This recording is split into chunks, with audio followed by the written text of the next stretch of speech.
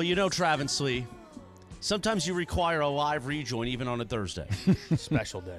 When we're about to bring on greatness. Yes. A man that I love. A man that you love, Travis. A man we've embraced with. And I have. Many times. Many times. The great LZ Granderson joins the show. What's up, my friend? What's up, fellas? Now, what do you mean by embrace? Oh, LZ, we've embraced all up. When I walk by where you used to, because now I do these downtown LA morning walks because I live down here like you used to, basically. I think about our moments. I think about our moments as I cross the Circa. The massage moment. The time that you and Jorge were in the car and you tried to get us to come upstairs. We need to clarify something. I wasn't involved with the massage. I just made sure you arranged it. Knew someone who could give. Yes. I was not involved in actually. Neither I nor my alter ego Mysterio was involved in massaging of Morales. Now, if you ever move back and live at the Circa, I would like Alan Sliwa to come with me one day, and we both get massaged. Yeah. Hey, man, my brother. I don't know about that. That's between you and Slee. I can't speak on him. LZ, could I get a little clarity on something? Because I've heard everybody's side of the story but LZ.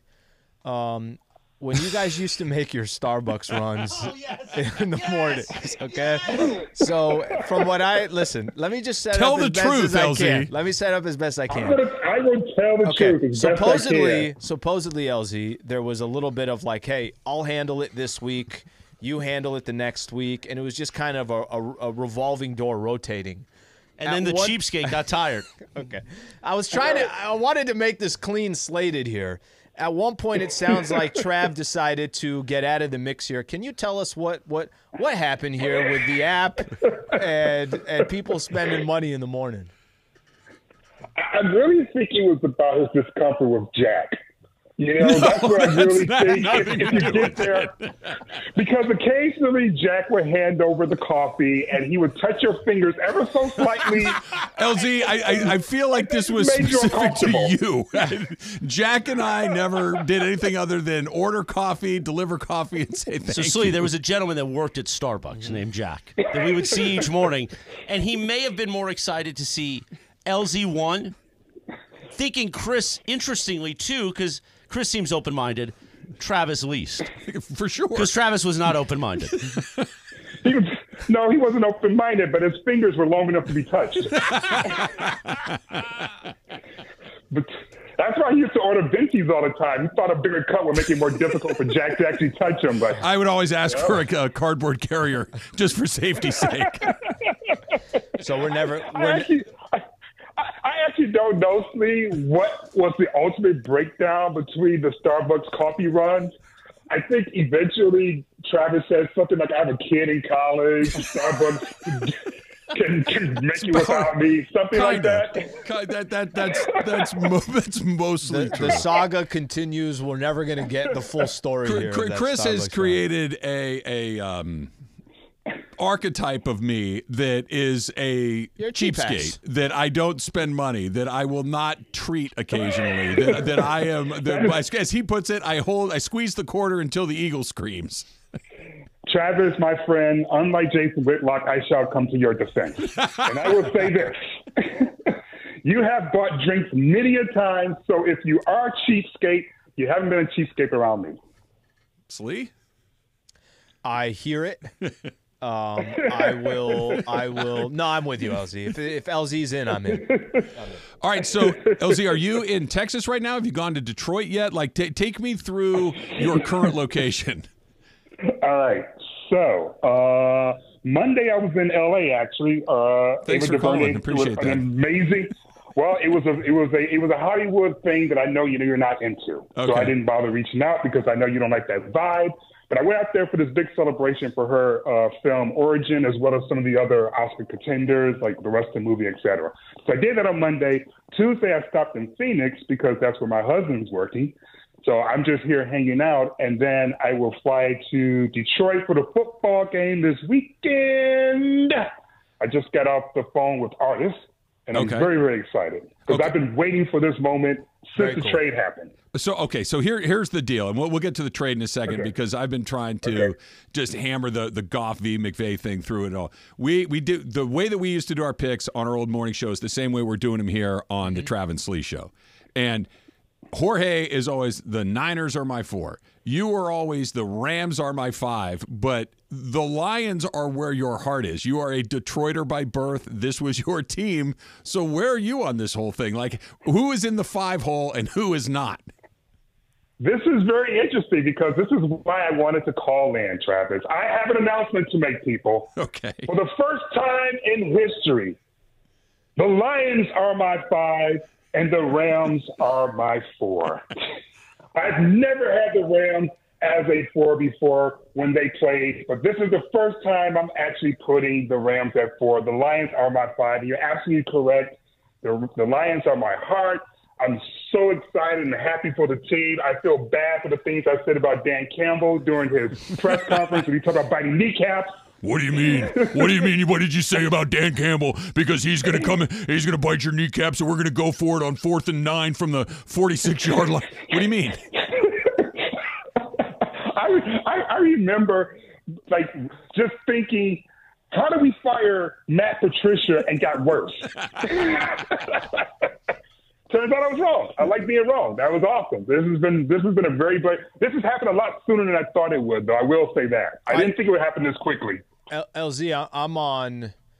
Listen, I love the storyline like everybody else does. Obviously the Goff situation and him getting a chance to play the Rams, but the fact that Detroit's in a playoff game, it's been a long time since they have. It's been a long time since they hosted a playoff game.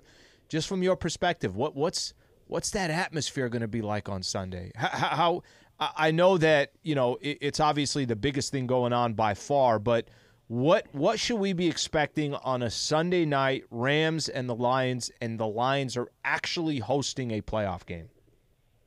It's going to be absolutely amazing. See, the thing that's really interesting about the trade, and I know we're going to talk more in detail about who came on top and all that stuff a little bit later, but the key part about this trade is that while it's true Matthew Stafford got a Super Bowl, Goff got fans. Interesting. He got long-term fans who've been dying for any success. He delivers any measure of success, it will be on par with Matthew Stafford delivering the Super Bowl for a city that might have been indifferent about that team.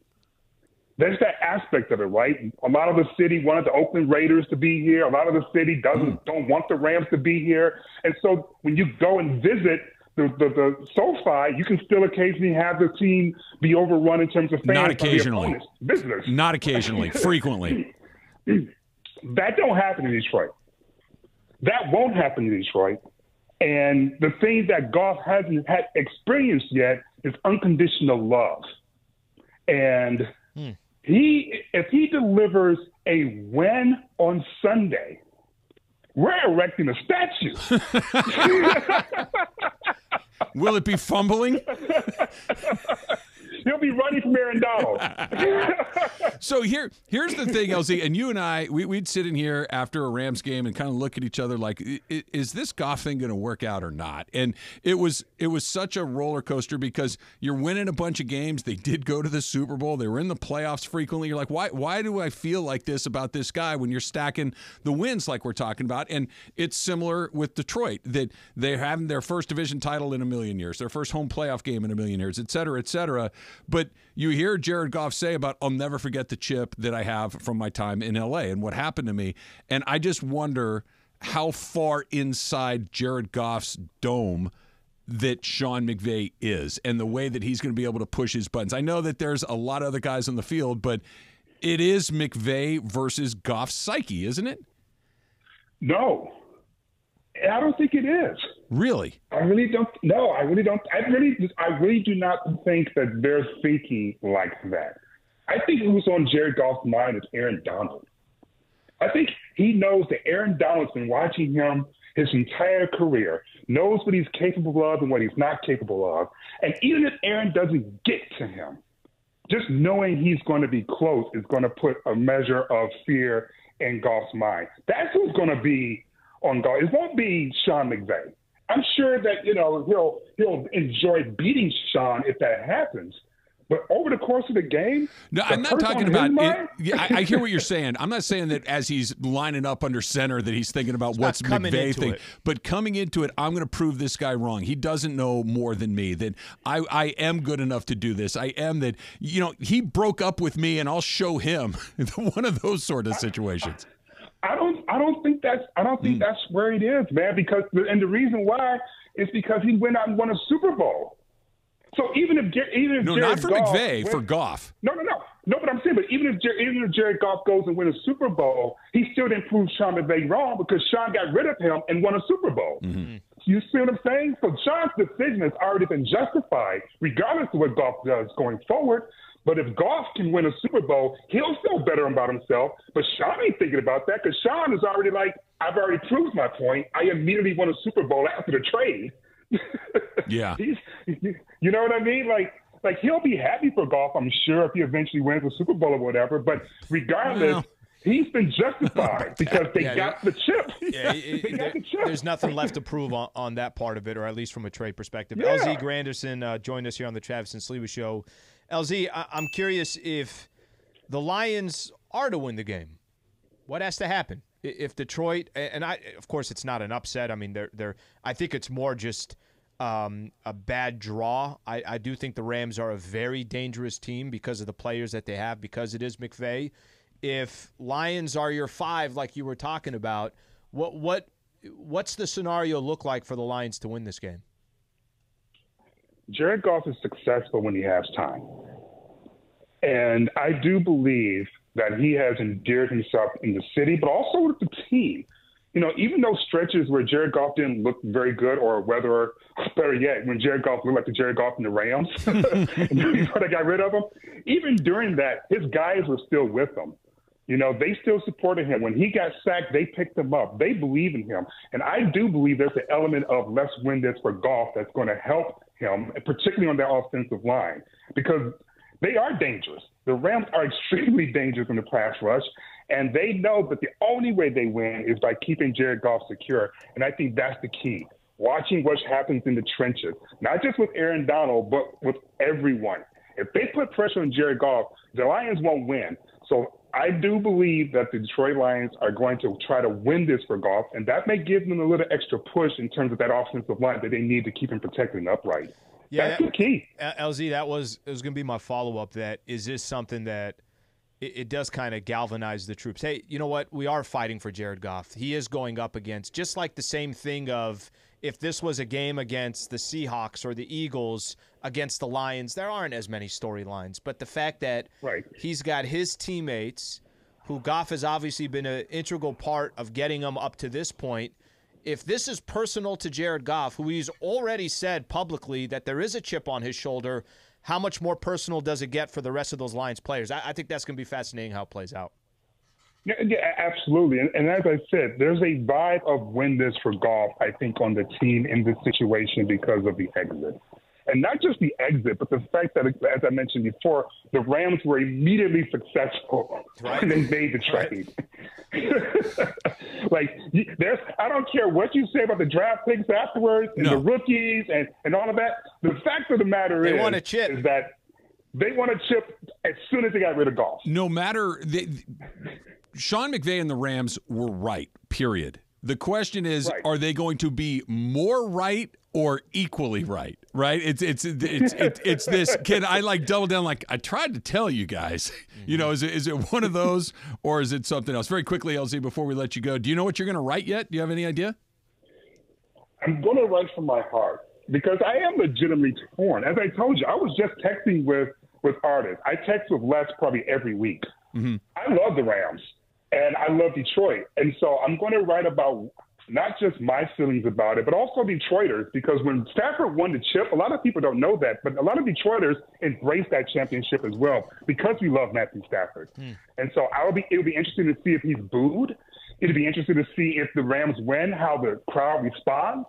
It'll be interesting to see if Goff doesn't play well, how the crowd responds. That's the one. I'm going to be writing from a personal perspective of someone who really legitimately loves both teams and is trying to decide between the two. All right, so next time you come to town, even if it's something you think I don't like, you're going to need to call me, and we're going to need to go have some cocktails, and I will pay just to prove my point yet again. It's not guaranteed that he will pay. It's not guaranteed. We should live stream it paying so that, there's no... We'll blur out the numbers on my credit card, but my wallet. we'll get it done. We'll get it done. Good talking with you, my friend. Thank you, LZ. Thank you guys so much. It has been awesome talking to you guys. I miss you very, very much. It's good to hear your voice. Good.